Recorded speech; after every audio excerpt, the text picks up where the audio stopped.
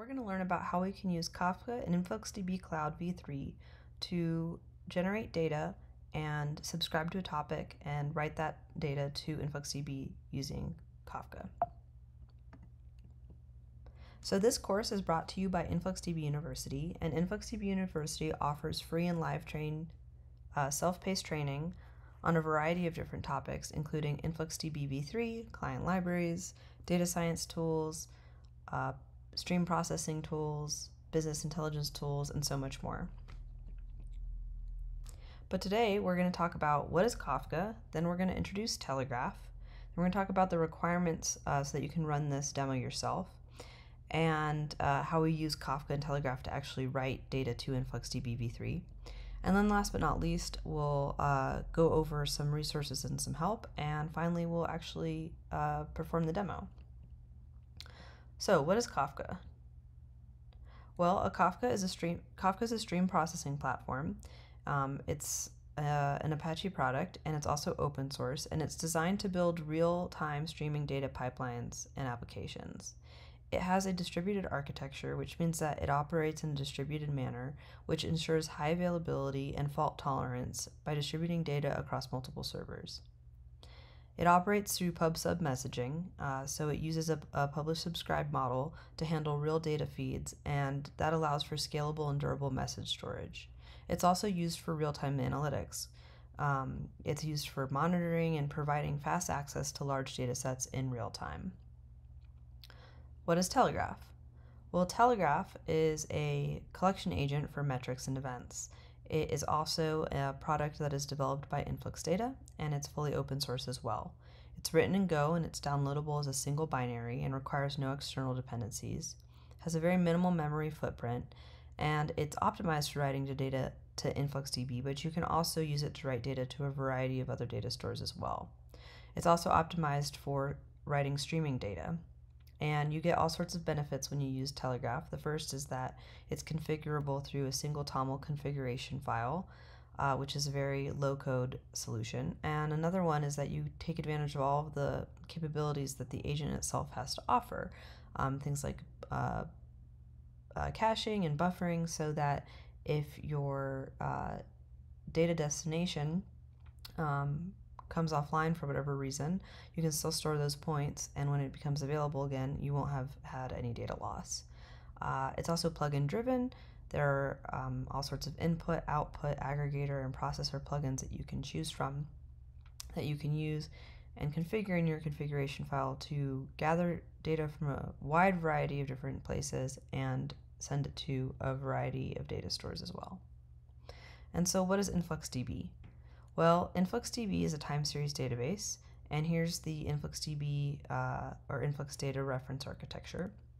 So the idea with InfluxDB is that if you have data from a wide variety of different tools and sources, whether or not that data are time series metrics, whether or not that data is coming from sensors, or it's maybe particular events and coming from different devices as well, you can collect that data through a variety of different tools, Telegraf included, but there are also client libraries, API, and today we're also going to show how we are collecting our data with Kafka.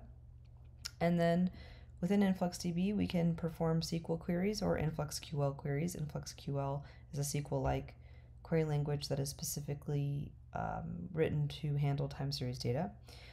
So we can use SQL or InfluxQL to query InfluxDB itself and visualize our data and understand what's going on with it. And then we can also really easily send that data to a variety of other tools, such as things like Grafana, Superset, Power BI, Tableau, etc., so that we can further analyze our data and derive meaning from it. So now let's understand Kafka and InfluxDB and Telegraf a little bit better by comparing them.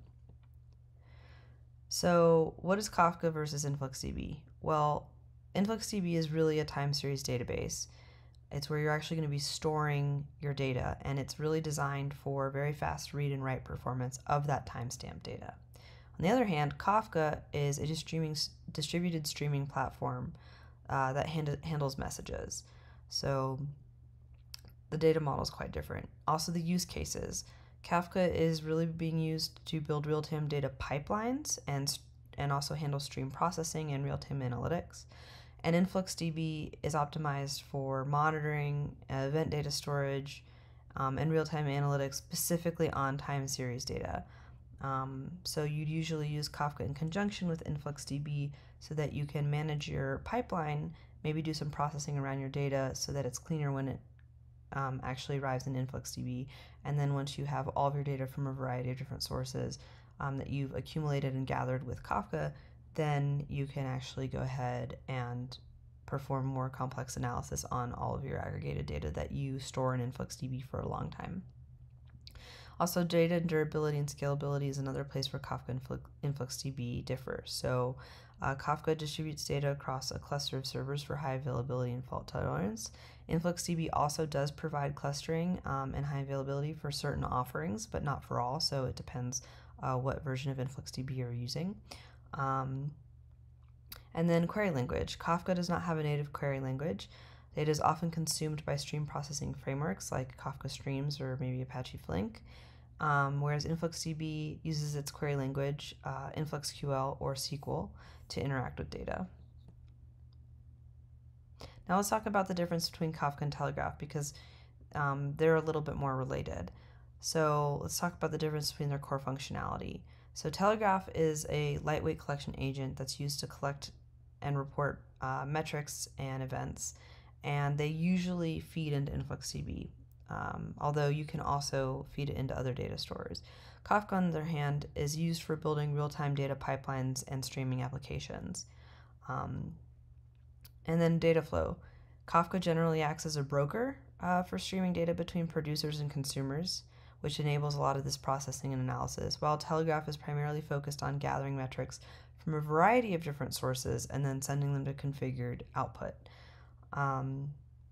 Configuration. Kafka is often configured through a broker-based setup that can usually involve Zookeeper. We'll be using Zookeeper today. Telegraf, however, is typically easier to set up and easier to configure, and you do that through a single low-code configuration file. So Kafka is really used for a broad set of real-time analytics use cases, including things to, activity tracking, aggregating data from different sources, or acting as a buffer to handle bursts of data, whereas Telegraf is commonly used for collecting performance metrics, IoT data, data from other databases or other systems, or maybe applications, and then sending them to InfluxDB. So now let's talk about some of our requirements. So you're going to need Docker to run this demo. You're going to need an InfluxDB Cloud 3.0 account. And once you create one, you'll want to also create a database name or a database, and that's also referred to as a bucket, the same thing, and also create an authentication token, and also gather your org ID. So we'll talk about how to do that just now. So if we go to the UI of InfluxDB, we go to InfluxDB Cloud and we click on buckets there from that navigation manual, we can then click Create Bucket, give our bucket a name. This is where we're going to be writing a data. This is also referred to as a database. It's the same thing. We can create it. We've created one and we're good to go. And then API tokens, we can generate one pretty similarly. We'll want to name it and then go ahead and copy it because we'll need that as well. And then our org ID can simply be found in the URL of your cloud account. That's probably the easiest way to find it. So now let's talk about installation. So this demo just requires Docker. So to get started with Docker, visit docker.com/getstarted and select your OS and install Docker Desktop according to the instructions from the URL above. So for this particular demo, we're going to be monitoring a garden, and this demo generates random data from a garden, which includes humidity, temperature, wind, and soil data. So let's take a quick overview of the repo. So in it, there is a directory called app, and within that there is a Python script called garden_sensor_gateway.py. And it's a Python script that uses the Kafka producer class from the Kafka package to send generated garden data to a Kafka topic. It includes random humidity, temperature, wind, and soil data. And then our Docker file will create a container that runs this garden sensor gateway.py. And we have another directory called resources, and under that we have our Docker compose, and that contains all the containers that include Kafka, Zookeeper, Telegraf, and garden sensor gateway. And we also have our Telegraf config labeled my Telegraf config under resources as well, and that contains the actual Telegraf configuration that we want to subscribe to the Kafka topic that we've created and write that garden data that's being pushed to that topic to InfluxDB Cloud. So let's talk a little bit more about the garden sensor gateway.py. So the first kind of step that happens there is there's some code that specifies the data generation, and specifically there's some functions like random temp cells, Celsius, random humidity, random wind, and random soil that generate those random values. And these values are rounded to 1 decimal place. And then we have a JSON packaging. So we get the getJSON data function aggregates these random sensor values.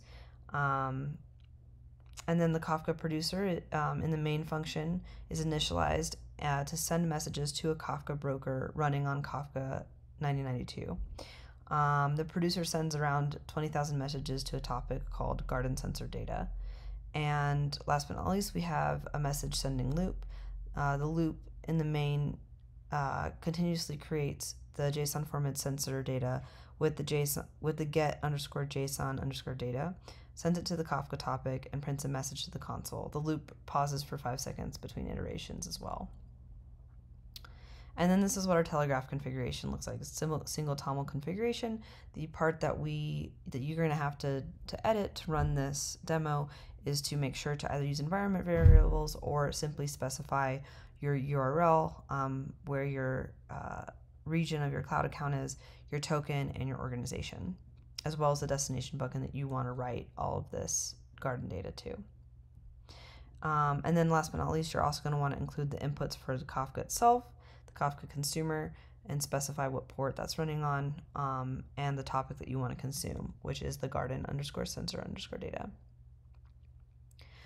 Resources and help. So if you have any questions about this lesson today, or you just want to ask about anything related to time series, Kafka, etc., please reach out on Slack or community forums. Slack is influxdata.com/Slack. Community forums is community.influxdata.com. Our docs are fantastic. That's where you can find additional information on how to create a bucket/database, how to create an authentication token, and where your org ID exists, although that's just in the URL. And then last but not least, again, friendly reminder that you can use InfluxDB University to gain free badges on all sorts of courses related to InfluxDB and showcase your skills there. And please note, we are currently in the process of producing more content around InfluxDB v3 specifically. So there's a little bit of delay with that, but more courses on this version of InfluxDB will be available soon. And last but not least, if you want to run this demo that we're about to go through right now yourself, you can go to github.com/influxcommunity/influxdb-kafka-demo.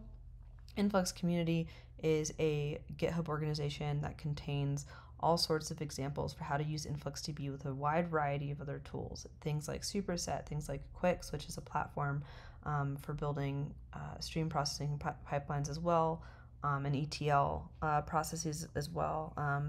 Another one is Mage. We have all sorts of IoT demos on there. It's also where all the client libraries for InfluxDB v3 are maintained. So yeah, if you want an example for how to do something with InfluxDB that involves a whole stack of technologies, highly encourage you to check out the Influx Community organization. And without much further ado, let's actually go ahead and look at some of the code and actually produce a demo here.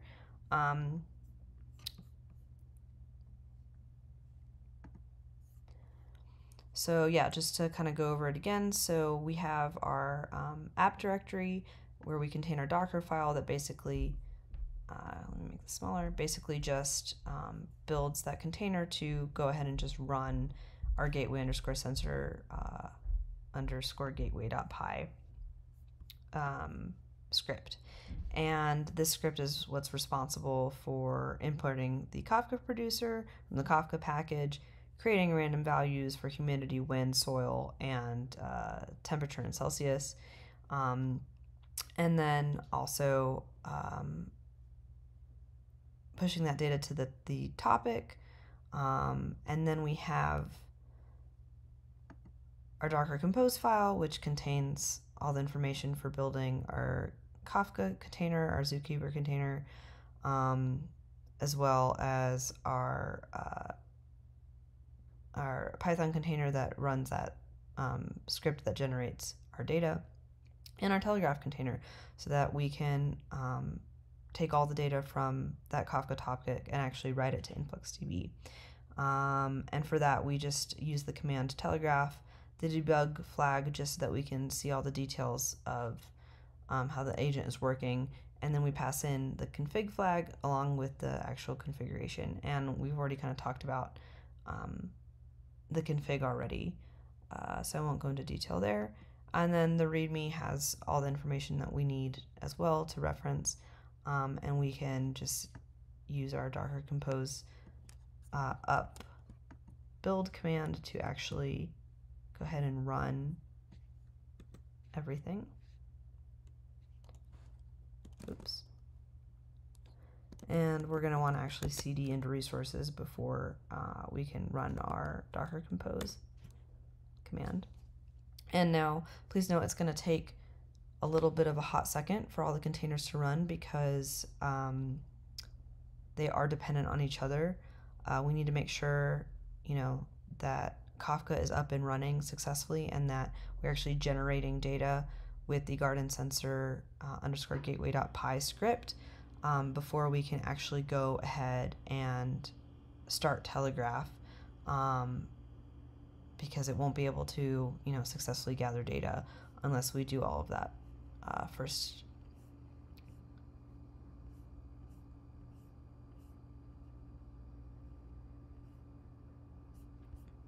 So, okay, great. So now we can see that Telegraf is actually starting to go ahead and run from these logs. And we can see now that it, in fact, did write a batch of 6 metrics and then 2 metrics, so we are successfully writing data to InfluxDB.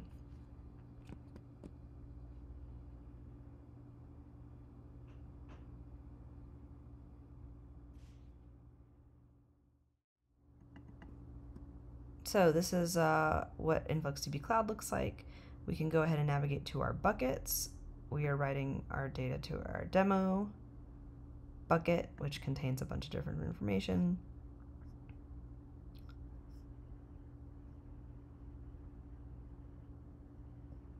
And we will go ahead and select it, and we can use the SQL sync to automatically generate data. And we are writing from Kafka consumer, and we can see that we have humidity values, soil temperature, etc.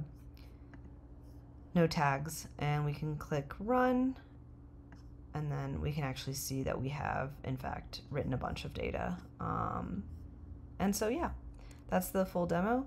Thank you so much for joining today, and please, if you have any questions, I encourage you to reach out on our Slack or forums. I hope you enjoyed this lesson.